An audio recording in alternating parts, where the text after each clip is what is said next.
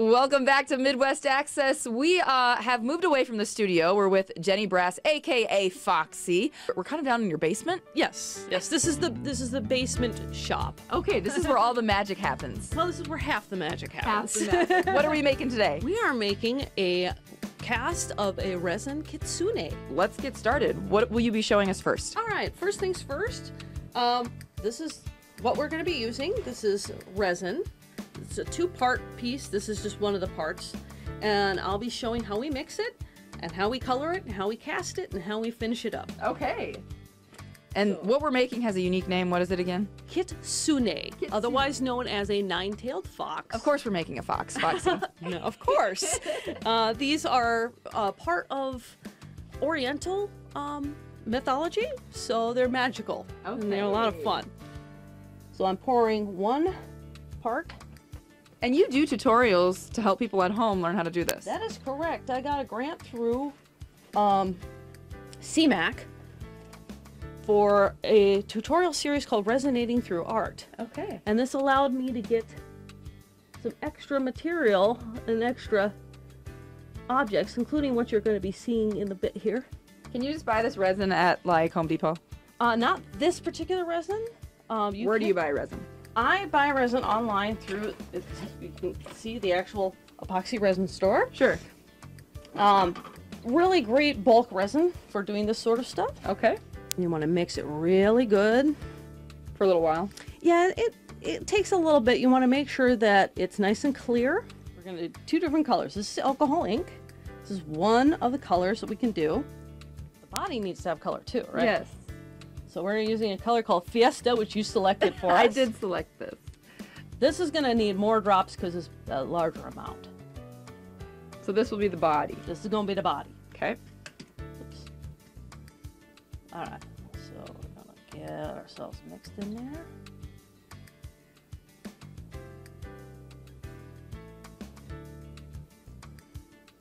Stab it down. And again, where do you get the ink? The ink can be gotten at like Michael's, okay, any of your craft stores. You can also purchase it online. Alcohol ink. Mm-hmm. You can also put mica powder in, and that creates the solid colored ones like the ones that I had upstairs. Now we're gonna go right into here, right up against this tail,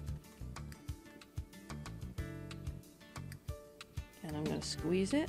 And what's gonna happen is color's gonna run down, and it's gonna get stuck right into those grooves. So you said you've made casts, but this one you purchased? Yes. Where can someone buy something like this or make it? I get it off of Amazon. They have a lot of molds. I have a whole ton on the shelf behind you in boxes. So we're doing the same thing down this side. Perfect. Mm-hmm. Okay. Now what's the next step? This goes onto the tray. So if folks don't have this contraption, what do they do? All right, if they don't have this contraption, they can do this.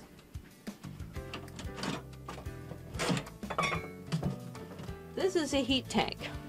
So this has reptile pads underneath it. It's just a fish tank put on its side.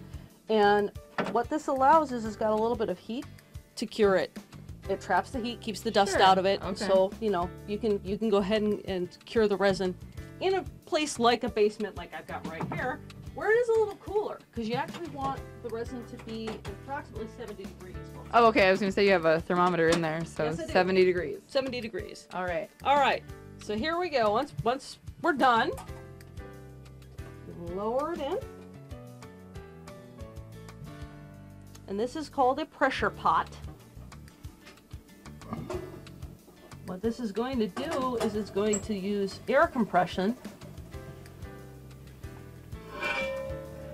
to push all the bubbles so they're really, really tiny and nobody sees them. Okay. Now, this is a slightly dangerous piece of equipment.